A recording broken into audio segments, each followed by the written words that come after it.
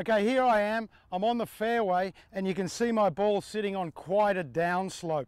This can be difficult to play for those that don't consider the right things when you play the shot.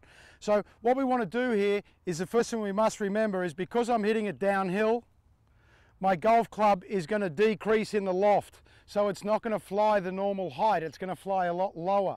So my 5-iron turns into a 4-iron. So the idea would be to take one less club than normal, because you're actually de-lofting the club, it's going to go further. Once you take your stance, it's probably a little easier to play it off the right foot, off the back of the stance. Now that will make sure that you get contact first.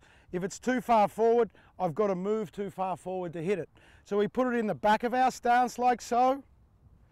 We just get our weight so it's a little bit more on the left side. I've taken one less club than normal because it's going to go lower, not the normal height. And I pretty much make my normal swing at the shot, and it should turn out pretty well.